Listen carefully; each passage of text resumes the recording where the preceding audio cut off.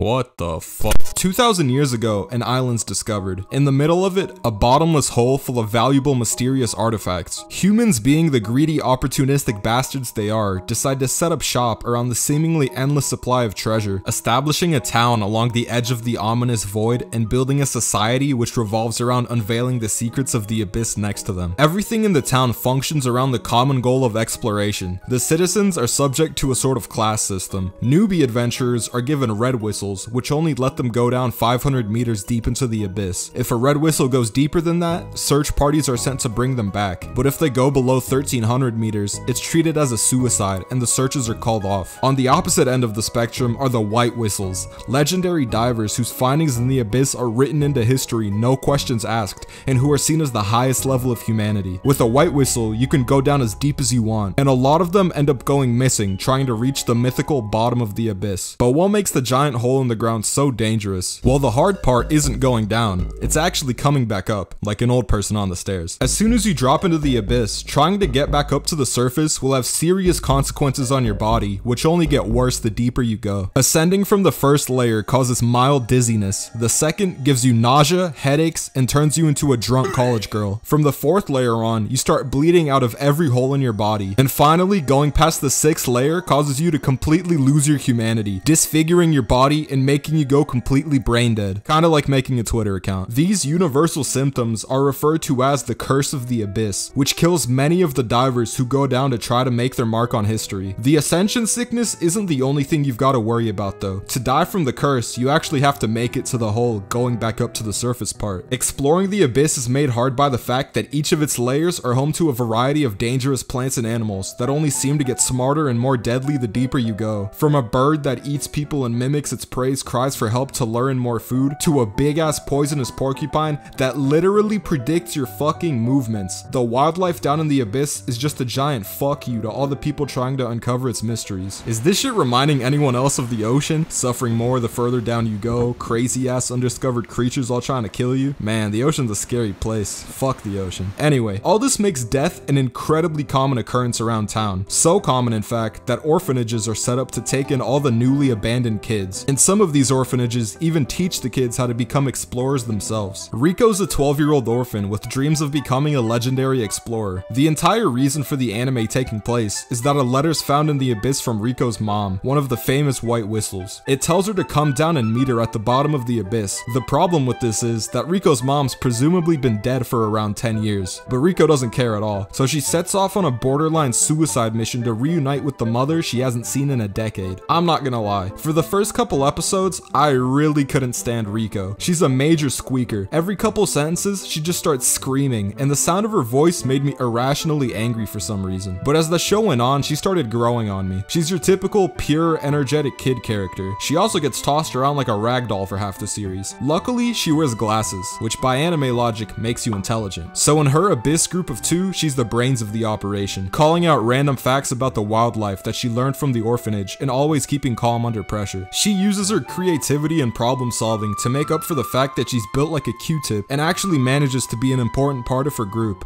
The other half of the duo is Reg, a robot with amnesia who's completely immune to the curse of the abyss. Can't really bleed out of your ass if you don't have one. He's the muscle of the group, being pretty much indestructible, having extendable arms which makes descending into the abyss easy, and did I mention that he has a fucking cannon built into his arms? Reg spends his time in the series saving Rico's dumbass from certain death over and over. Whenever there's any action in the show, 90% of the time it's gonna have something to do with Reg in some way. Speaking of which, most of the action in the anime is short and sweet. At its core, it's a show about exploration and the childish ignorance of our main characters clashing with a dangerous, unforgiving environment. The show's at its peak when it's in survival and discovery mode. Each layer of the abyss has a completely different environment, its own creatures, and a lot of ways for the duo to die. Made in Abyss is great because the world doesn't feel like it revolves around the characters like in other anime. These actually feel like 2 kids picked up and dropped off in the wilderness. They're foreigners in the abyss,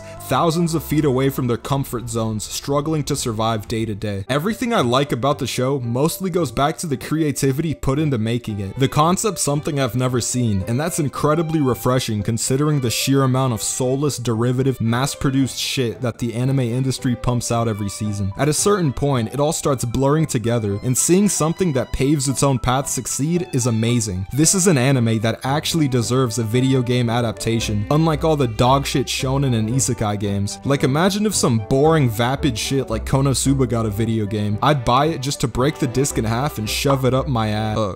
Cut that part out the video. Cut it up. Made in Abyss also has a banging soundtrack, which manages to convey different emotions throughout the series and gives the scenes life. It's almost Zelda quality, which in my opinion some of the highest praise a soundtrack can get. Now, moving on to the things I don't like. Made in Abyss suffers from a heavy case of anime weirdo syndrome. This isn't a show you're gonna be able to watch in public. I am not a fan of this anime's art style. It's kids. The anime's art style is just kids, which makes it really fucking weird, the fact that Rico can't go more than a couple episodes without finding some reason to get undressed, and not even discreetly. The anime just goes full frontal for whatever reason, which I mean, why? There's also a stupid recurring joke with the robot having a human dick, which combined with the art style is so fucking unsettling. I felt like such a loser sitting there and watching this shit during some scenes, but those are just minor critiques, no pun intended. While I might be a hater of the show's character design, I can also concede that it's necessary for building the whole atmosphere of two little kids exploring a world in which they're relatively powerless. They're just prey. They aren't your usual broken ass wish fulfillment character, you know, minus the fucking arm cannon. Made in Abyss isn't a world you'd want to live in. I hate orphans. I also found the show to drag a little in the middle, but just as it started getting played out, it took a turn and the brutality ramped up 10 times, which I hope is the tone that the show keeps for season 2. To wrap things up, Made in Abyss is a show that at a first glance looks like some boring baby shit, but if you give it a chance, it takes you on an unforgettable adventure into an insane world full of high stakes, danger, and best of all, pretty well written characters.